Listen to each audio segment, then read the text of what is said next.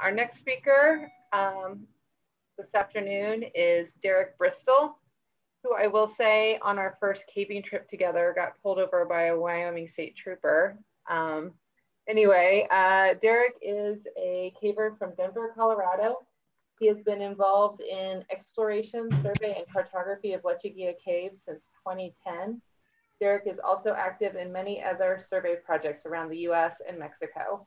In addition to these survey projects, he is also an inspiring cave videographer and has created over 170 short films that include tutorials on caving techniques, caving gear reviews, and videos that document cave trips and expeditions across the world. With that being said, Derek, I will hand over the floor to you. I'm going to talk about recent discoveries, and recent is a relative term relative to the 35-year exploration history of Lechuguilla. These are things that have happened in the last 7 or 8 years. I'm going to talk about things I've been involved in the West Branch, and those discoveries are Oz and Zion. So you've seen a lot of different maps of the cave already today. There's I think you're all aware, there's 3 main branches.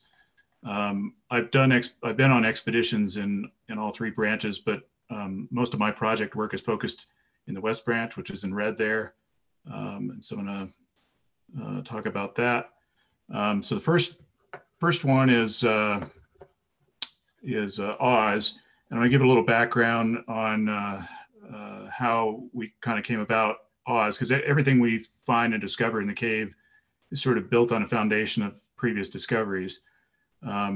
The discovery of Oz goes back a long way, but the history I'm most aware of starts with John Lyles in 2007. And John talked earlier about the discovery of Emerald City. And I don't think he mentioned it, but what I recall is that he was following up on a lead from Ray Keeler and looking around this area near the spinning room, which is only about 20 minutes travel from Leaning Tower in the Western Borehole or Jackpot. And made this Emerald City discovery. And you showed a few photos of that and some of the large passages in Emerald City. And at the far end of that discovery is Kansas Twister, this large dome that they shot laser distos up in and figured was at least 200 feet high. And there were exploratory climbs that John and James talked a little bit about, done in 2007, 2008, and 2010, that led them to climb to the top of a large natural bridge that spans the lower part of Kansas Twister. And that's when I got involved in Lechuguilla. I was first invited into the cave by John in 2010. And the photo on the left there is the bottom of Kansas Twister. So it starts off as a roughly 45-degree slope with a big talus cone coming down out of it. And that goes up for 125 vertical feet. And the photo on the right is Janice Tucker, myself in 2010. On my first day in the cave, we went out there to collect some mineral samples under a science permit. And it was the first time I got to have a look at it. This was about a month before a planned expedition in 2010, where there was an effort made to make some progress in the dome, but they didn't get very far due to poor rock quality. But it kind of got me thinking about it. These hypogene caves like Lechuguilla are a little different. If you've caved in the east, these caves are quite different in that you can be in really large passage and it'll shut down to a small body size hole, and you go through that and it opens up into a big area again. The passage size and connectivity is not consistent, and so you have to sort of check under every rock and push every hole, whether it's in the floor or the ceiling, to see, to find new discoveries. And this seemed to me at the time to be easily the best lead in the cave. It was 30-foot diameter hole going straight up. Obviously it's a technical challenge, but you don't have very many 30-foot diameter leads in Lechuguilla these days. So I was interested in it in 2010, and I didn't get to come back until 2012. 2012, I led an expedition. This was my second expedition to the cave. Team of 10 people here. John Lyles was along. It was first expedition with James Hunter, who's the 8-foot tall person towards the left there.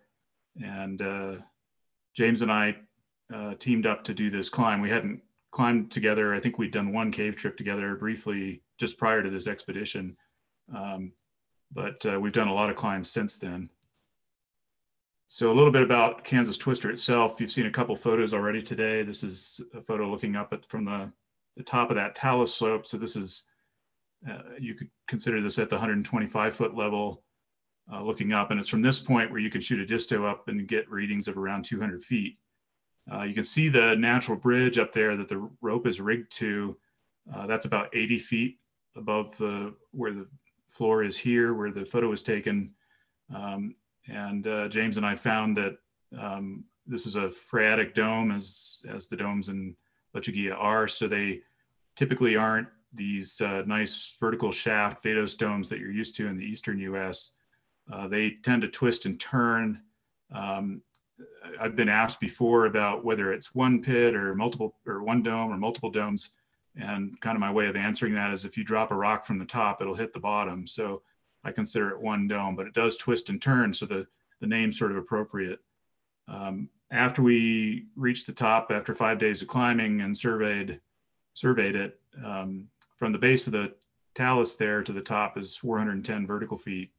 If you go to the bottom of the talus, it's 535 feet. So at the time anyway, it was the highest technical dome climb that had been done in the US or the Western Hemisphere. And we, on the last day of the climb, which was our 6th day in the cave, was when we discovered Oz. And on the final day of the expedition, final survey day of the expedition, we mapped 3,800 feet up there between two teams, which was not the most survey that's been done in Lech in a day. I think it might have been the 3rd or 4th most.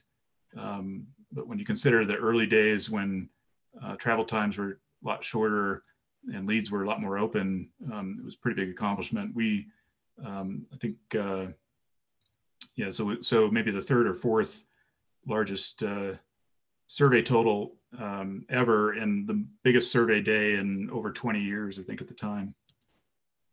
I think you saw this photo earlier. James talked a little bit about the climb, and I think John touched on it as well. I won't go into detail, but this is a ledge. It's about 100 feet off the floor. Sean Thomas and James there, one of the ledges along the way. So fortunately, the climb was sort of broken up, and there are sort of sections that you can do. We did a mix of direct aid climbing, and James talked a lot about how we use specialized, we use tri-cams and things like link cams and so on for gear placements. And as a last resort, we'll hand drill bolts. I think we ended up hand drilling 15 bolts over the 5 days, so about 3 bolts a day. Most of the climbing was protected with pitons and nuts and cams.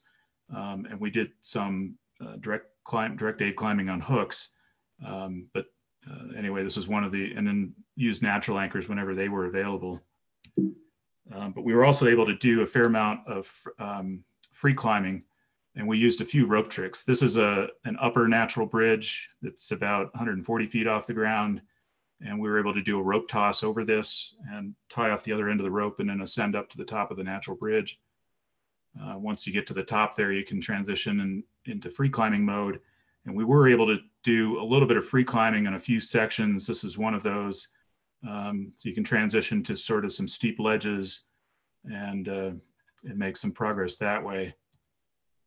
I think James showed this photo earlier. This is Roger Harris as we transition from the Capitan Formation, which is massive limestone, up into the back reef. And the rock quality gets a lot worse when you get up into the back reef. This is pretty loose and crumbly rock. And at first look, it's pretty blank. There's no cracks, either vertical or horizontal cracks. And sort of James taught me the technique of probing around with a nut tool until you find a soft pocket of clay, and then sort of excavate that pocket until you can get a cam into it, and then use that for protection. This particular pitch, I think, took 4 or 5 bat hooks where you drill a shallow 1/4 inch hole and then hammer the hook in, which is body weight only type placement. When we got to the top, we surveyed a couple obvious side passages, and it was getting late. We were considering going back to camp, and we decided to check this one last lead. And there's a small hole behind me there, and there's a little blue flag that's hanging. And we took a break before we surveyed this, and as we're sitting there eating, we could see that blue flag sort of flapping back and forth, not vigorously, but a little bit. And that's so there was obviously airflow coming through that little hole. And there's not a whole lot of airflow in Lechuguilla these days since they put the airlock on in the early 2000s.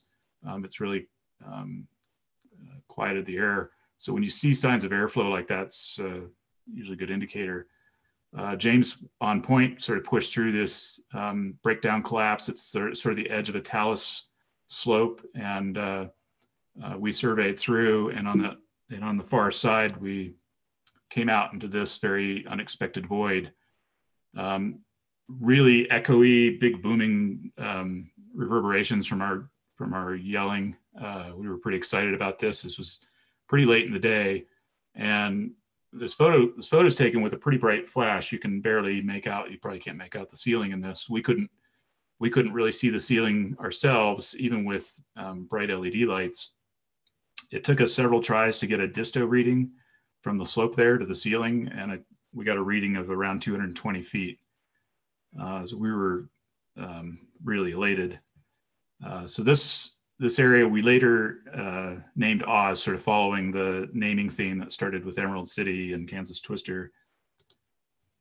And when you get through that talus constriction and you get to the bottom of that talus slope, this is, again, 220 feet below the ceiling.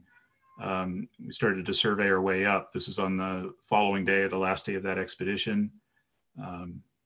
We were surveying, you can see I've got the book out there, and it's set 4.5 by 7-inch paper, and I was sketching it 50 feet to the inch. And I think after one shot, the cave went off the page because the ceiling was so high.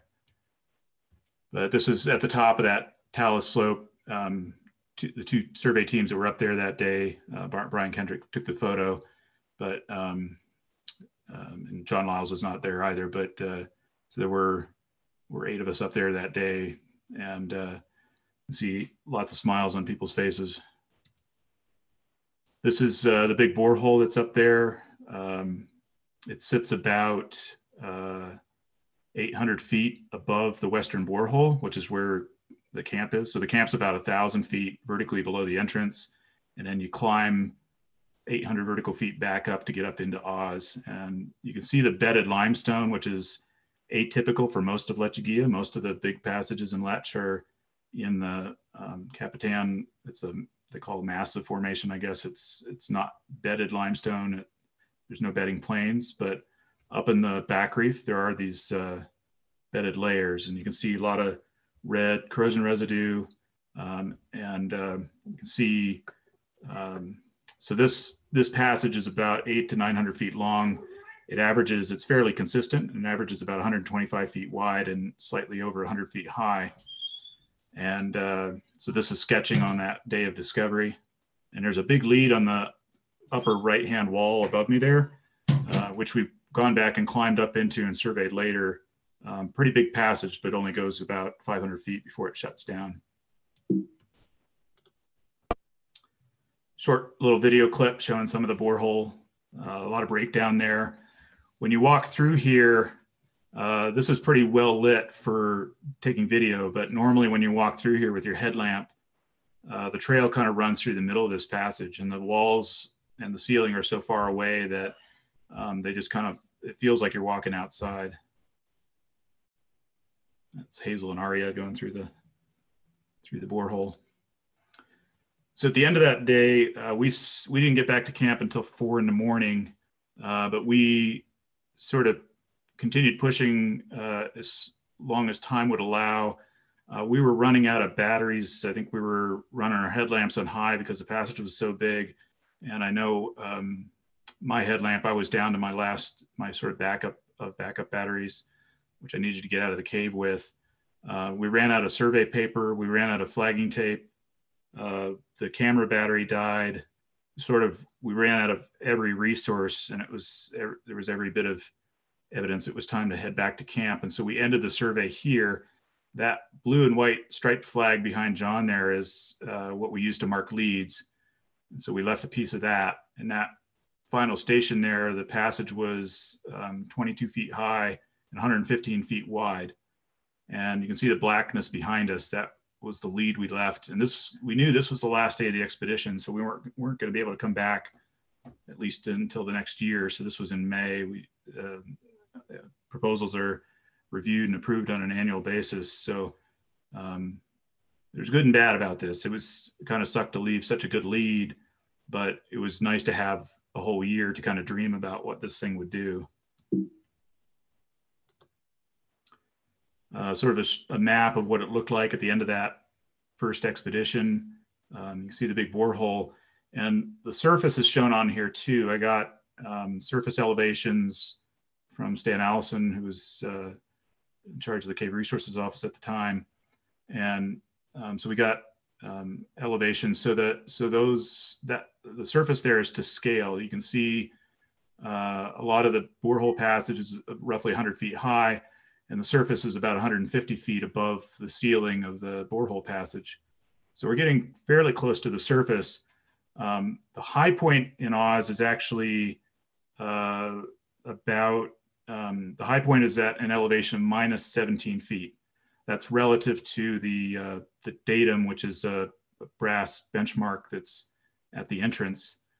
So it's something like 60 or 70 feet higher than the airlock is the high point in Oz.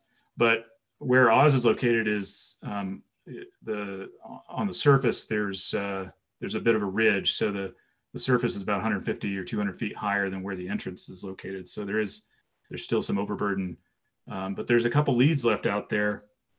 This is the current plan view map. We've surveyed a little over 3 miles in Oz, and there's only a handful of leads left out there. But I'm going to go through a few sort of better quality photos. So most of the photos I showed you there were from the original day of discovery. That was in 2012, and we did a big expedition in 2013 where we mapped almost 2 miles in a week. And then we've had follow-up expeditions in 2016 and a couple other trips up there more recently. So we keep adding to the footage. But this is the big borehole passage, Thomas Schneider there on the left. And there's a traverse slope on the right, and that big funnel there drops down over 100 feet. That's where you come into the area. The Ragonite tray that's in the passage just beyond the borehole. So these are some of the formation areas. This is an area called Cloud 10, photo by Max Wishak. One of the big soda straws that's out there, we measured this at right around 16 feet. My understanding is that's not a record. There's an 18-foot soda straw in Zion, and there's another 16-footer in Oz in addition to this one.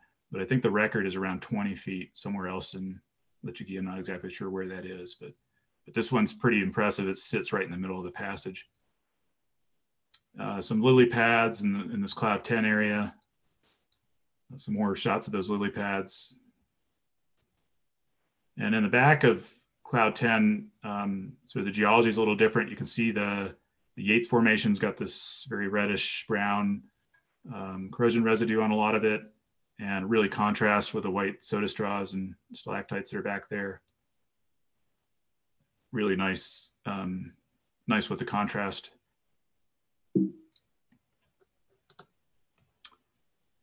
James Wells in that Cloud 10 area.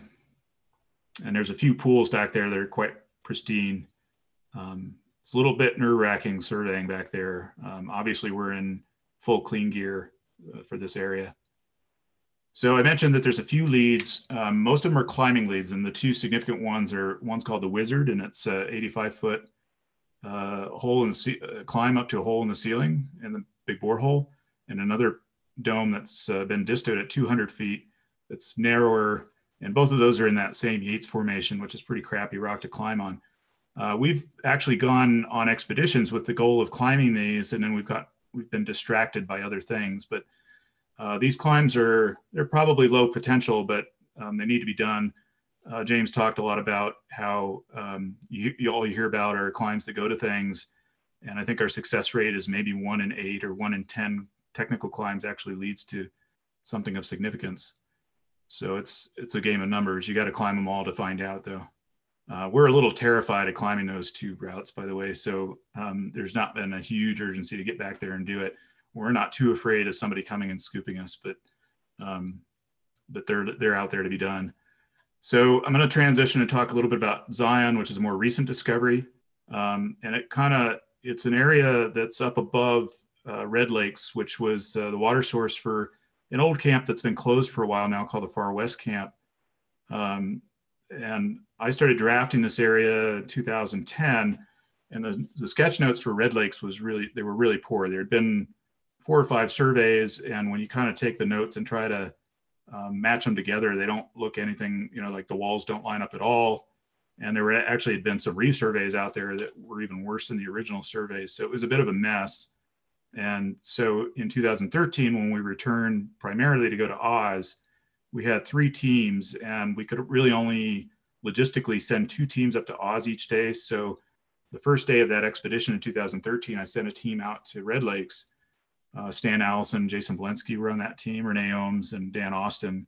And they went to the very top on this resurvey and were able to look through a small hole into a room beyond, but it was too tight to get through and blocked by like a drapery, like a small fin.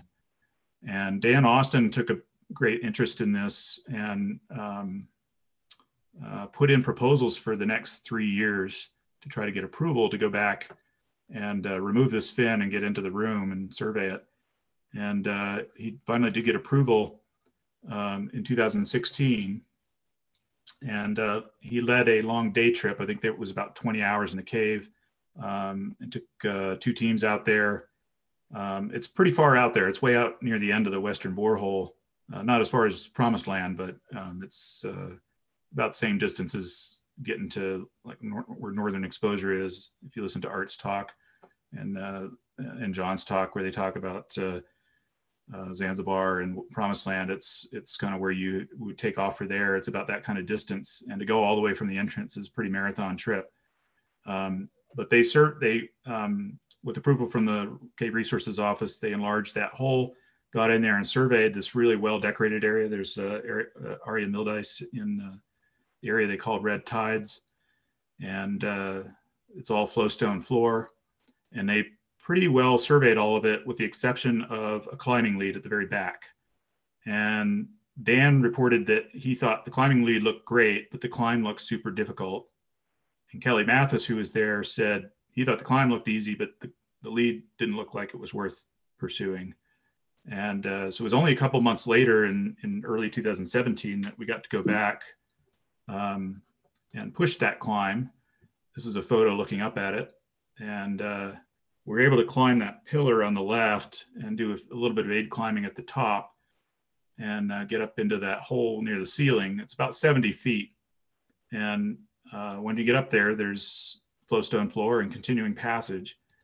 And we were able to follow that a little ways. We had to come back on a second day and bring dirty gear for a dirty section that we had to change.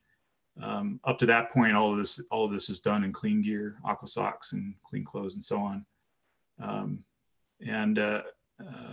Kevin Manley, Ian Checkett, Ellen Whittle, and I sort of pushed along a narrow, well-decorated fissure, and Ian was sort of scouting ahead and rigged a rope and went down a small hole in the floor, maybe only 2 feet in diameter, and popped out into what we now call Zion.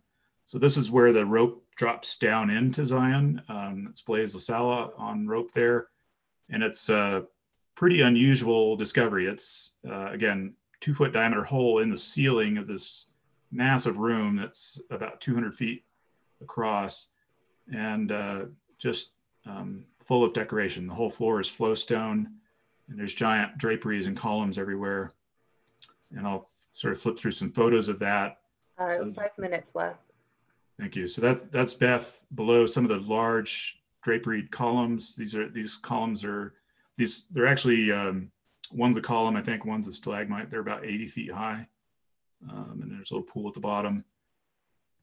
So yeah, there's one of those columns, Garrett Jorgensen looking up at it. So this is up towards the top of the Zion room, kind of looking back down towards the south. So not only is this an enormous passage and super well decorated, it's also kind of heading off the edge of the map. So it's not an internal lead, it's going away from known cave, out near the western edge. Some of the shots of the spectacular formations out there. I've never been to Tower Place in the south, but these photos kind of remind me of photos that I've seen of Tower Place, which from just based on photos, I think is one of the most spectacular places in the cave. I think James showed some photos of these. These are on that space shot climb that's 265 feet vertical that James and I did over 3 days. Just amazing draperies up there. There's some big shields and columns. This is Beth up near the top of the space shot climb. This is one of the climbs that we did. We brought a rope in the cave to do those climbs up in Oz that I mentioned that are still leads. And James took the rope all the way up there. And then the day he did that, we discovered this area. And then we went back up and got the rope and took it out here so we could do this climb instead, which was worth doing. Ellen Whittle with some of those draperies. A few pretties. There's kind of a map of the area. There are still a few leads. Most of those are climbing leads. They're sort of short climbs, like little traverses or things like that, but they'll require technical climbing gear. So, and then there's a couple really tight leads that nobody's too excited about. But as with all things in Hypogene caves like Lechuguilla, you got to push all of these things to make sure. And sometimes it's those little things that sort of surprise you. So I have a little animated line plot here that shows you those two areas I just described. Zion in yellow there, you can see it sort of juts off the southwest edge of the west branch, and Oz. And the kind of unique thing about Oz is how high up in the cave it is. It's back up to the entrance level. And it is a pretty three-dimensional mazy cave, but there are some patterns that kind of emerge, and there's definitely sort of a level of development up in the Yates Formation, and then a separate level of development down, where the western borehole and that is, and then there's a couple other levels in between. But you can see Zion goes up pretty high too. I think the high point in Zion is at about minus 400 feet. So it climbs almost 600 feet above the western borehole. That's at least where you get to the top of space shot.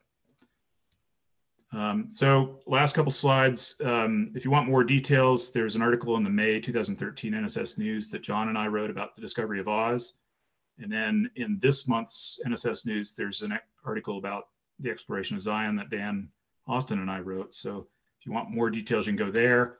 I want to thank the photographers. I won't name them all, but excellent photographers. And then make a little bit of a plug for my website. You can go to derekbristol.com. I do, most people that know me know I do a lot of YouTube videos, and I've started a website to try to help organize some of the content that's on my YouTube channel. And there's a section on projects in there, and you can go to the New Mexico section. And if you go down, you can find more information than you probably care to look at. I think I have 8 or 9 videos on Lechuguilla Cave. There aren't too many people on private expeditions doing videos in the cave. And then I also have links to all my expedition reports. If you want to read in nauseating detail what we do on a daily basis on an 8-day expedition, you can read through those reports. Most of them are in the 15 to 20 page range. There's a lot of photos in there as well, but it gives you a good sense for the kind of work that we do on these expeditions. All right, thanks. Probably out of time, so thank you. Yeah, thanks so much. Wonderful photos, awesome exploration. Thanks for that presentation, Derek.